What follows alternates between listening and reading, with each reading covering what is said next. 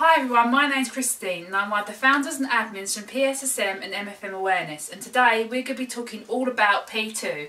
We're going to be explaining what the P2 variant is, what the P2 variant affects, what the function of the gene associated with P2 is, and explaining how a positive P2 result is interpreted.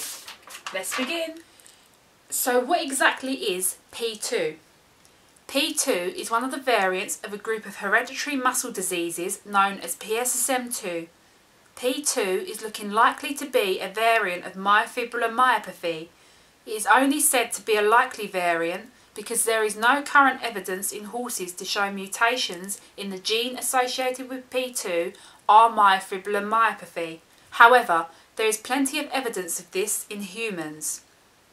What is Myofibrillar Myopathy?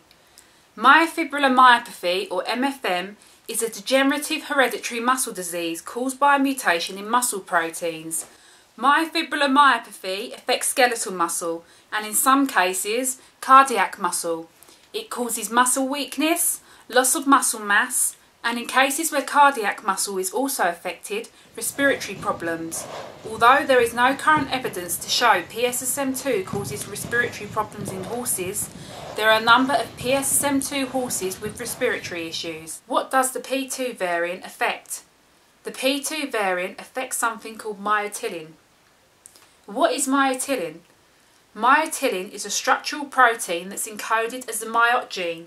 Think of it a bit like cement, it helps hold everything together.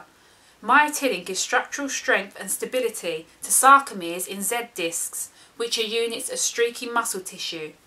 What is the function of myotilin? Myotilin encourages formation of something called actin bundles, which are multifunctional proteins, in vitro and non-muscle cells.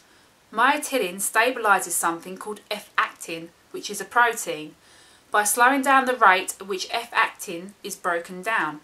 What happens when there is a gene mutation in myotilin? When a genetic mutation occurs in myotilin, the mutated myotilin clusters together, causing clumps which are also known as aggregates. These clumps of myotilin prevent the proteins in muscles functioning normally. How does having a gene mutation cause a horse to be symptomatic? Let's look at this in an easy way. Having mutations in myotilin is like building a house with no cement. You can still build it, but at some point in time the house will crumple and fall to the ground. This is what happens in PSSM2 horses. The mutation in that one gene affects the rest of the muscle structure. It might work for a little while, but it is weakened. And as PSSM2 is degenerative, as time goes on, more clumps or aggregates occur, and the muscle structure will become weaker and weaker, leading the horse to become noticeably symptomatic. How do I find out if my horse has P2? By doing the PSSM2 hair strand test that covers the P2 variant. The PSSM2 hair strand test costs around £250 and is available through Equisec for USA owners and CAG for the UK, Europe and the rest of the world. How do I interpret the P2 result? If your horse comes back P2, this means the horse is affected with PSSM2 and they are homozygous for the mutation in the P2 gene.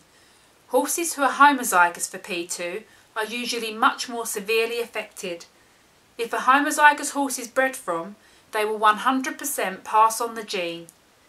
If your horse comes back NP2, this means the horse is affected with PSSM2 and they are heterozygous for the mutation in the P2 gene. If a heterozygous horse is bred from, they have a 50% chance of passing on the gene. If your horse comes back NN, this means the horse is not affected with PSSM2 associated with the mutations in myotilin, P2. If a non-affected P2 horse is bred from, they will not pass on the P2 gene. Why are horses affected by P2 at different ages? Because every horse's body is different.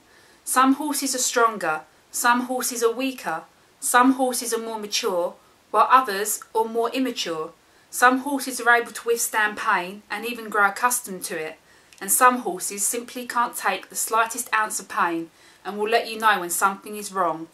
Every single horse is an individual and different, just like us. And that concludes our video on the P2 variant explained. We hope you found this video helpful and that you now have more of an understanding on what the P2 variant of PSSM2 is. Our next video will cover the P3 variant of PSSM2 to help you understand PSSM2 even further. Don't forget to like this video, subscribe, join our Facebook group, follow us on Instagram and check out our website for all things PSSM, MFM and RER. Thank you for watching.